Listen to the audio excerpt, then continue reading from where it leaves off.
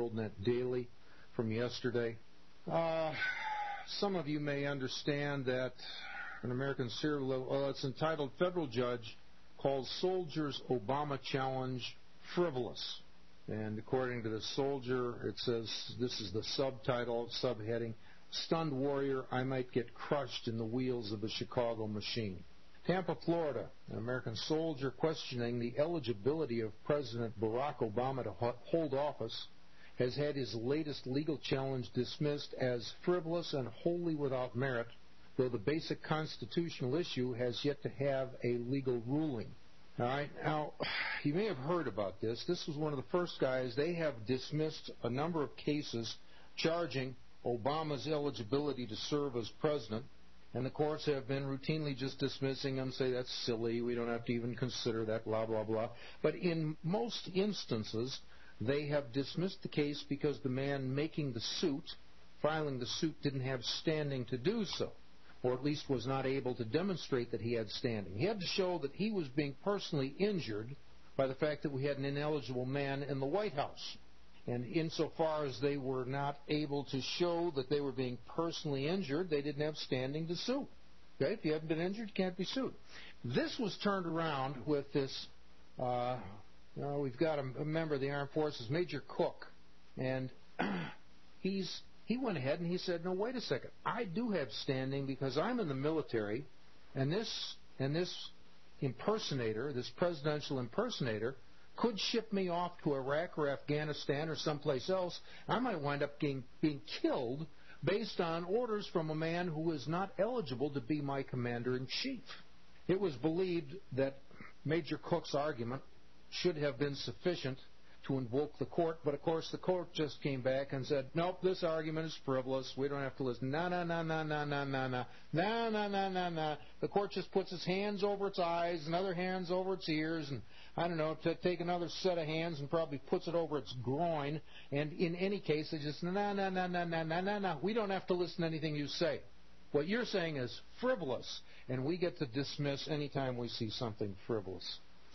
Well, that started me again looking into the concept of that which is and is not frivolous, and this is a question that has perturbed me since sometime. I'll bet you it's 15 years. I've been concerned by this concept of frivolous because it's not well defined. That which is frivolous is essentially a subjective judgment. It's not, so far as I can see, it really is not an objective determination. It is subjective. And it essentially allows the courts to dismiss cases. If you're the plaintiff, say, oh, we don't have to listen to your case, it's frivolous. Or dismiss defenses. If you're the defense, we don't have to listen to that bunch of constitutional nonsense. That's frivolous. That's all frivolous. We don't have to listen to that. In 15 years, I have not seen a really clear explanation of what it means, of what frivolous means, and I don't think that's necessarily due to my own inability to research the issue or just bad luck where I just haven't turned up the obvious explanations. I think it has to do, again, with the idea that frivolous is a device that the courts rely on to keep claims and defenses from seeing the light of day in court if those claims and defenses are politically incorrect. It is one of the fundamental devices that the court system uses to protect the government. You've got an argument about treason. You've got an argument. How can it not be? We've got people that are suing all over the country to try to find out if the president has a birth certificate and he was actually born in Hawaii, and the courts say, you're all crazy, we don't have to listen to any of you, you're all frivolous. This is no small question, and it has never been directly addressed by Obama. It has never been clearly resolved, and it's the sort of thing that is clearly contrary to maintaining something like a stable government, contrary to maintaining something like confidence in government. How are we going to maintain that confidence when we're not even sure if the guy in the White House is eligible to be there, and we wind up wondering how in God's name did they get some jackass in the White House who's not even eligible to be president?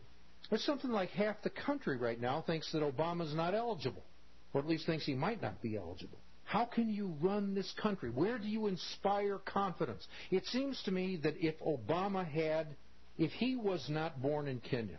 Obama should put this story to rest now. You understand?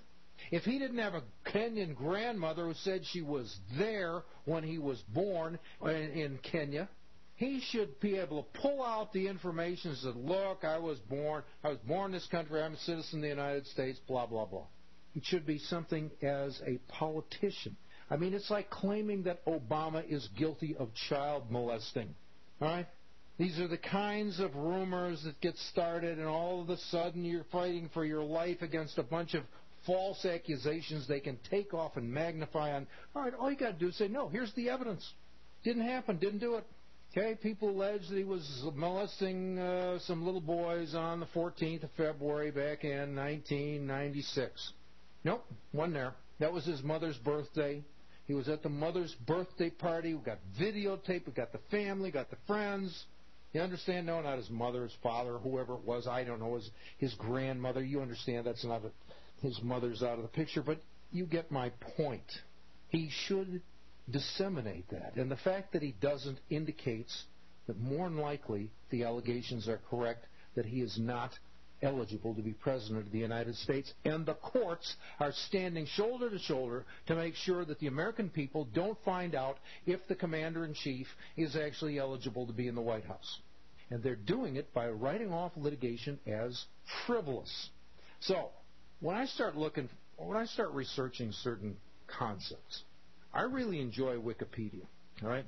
There are people who criticize Wikipedia. There have been reports that the articles on Wikipedia have been edited by the CIA, and I don't doubt some of them probably have. But there are so many articles up there that the CIA can't edit all of them.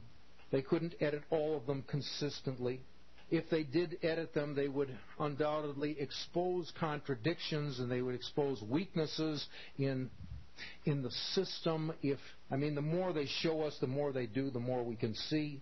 I'm not concerned about the CIA manipulating Wikipedia, or I don't think anyone ever alleged it was more than a virtual handful of articles that might be edited by the CIA. But nevertheless, this idea is caught on, and some people are skeptical of Wikipedia. And I'm just saying, look, I've gone to Wikipedia, and it is a good place to begin starting research. If you can find an article there, it's probably well done. And if you do, it's probably pretty well researched, and there will be a bunch of links to other pages on the Internet that can explain more about the concept and so on. So I like Wikipedia, so I went to Wikipedia and I thought I'll put frivolous in there and see what happens. Let's see if they got it. And sure enough, they have an article, frivolous litigation. And it says, frivolous litigation is the practice of starting or carrying on lawsuits that are manifestly insufficient or futile.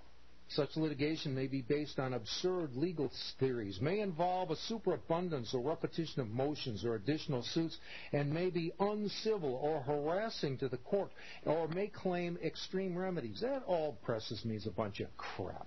As much trouble as it is to file lawsuits in this country, if someone's bugging you enough to file a lawsuit, there ought to be a judge who's going to hear this, without having to say, oh, that's absurd, or that's insufficient, or that's futile. Well, they go on.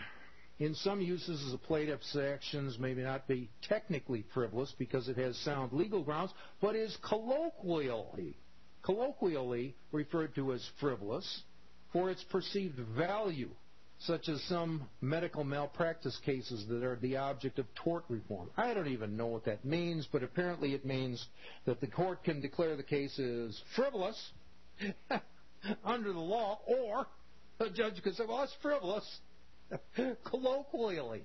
And apparently it'll be up to the litigants to figure out, did that judge just say something illegal, or was he just passing wind? You know?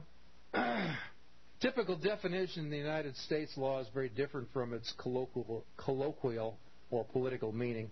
United States courts usually define frivolous litigation as a legal claim or defense presented even though the party and party's legal counsel had reason to know that the claim or defense had no merit.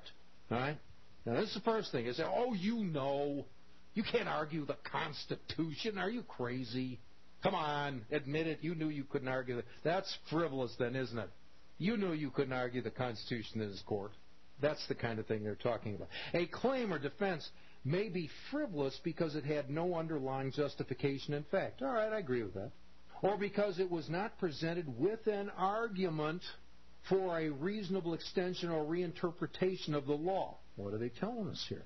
They're telling us, among other things, that when you file suit, if you do, or when you defend yourself, in order to prevent a particular defense from being declared as frivolous, you would want to present that defense with an argument that would call for a reasonable extension or reinterpretation of the law. That's an implication. Not enough to say, oh, I have rights under the First Amendment. No, that's crazy talk, that's frivolous. What you got to do is you've got to present an argument to back up your claim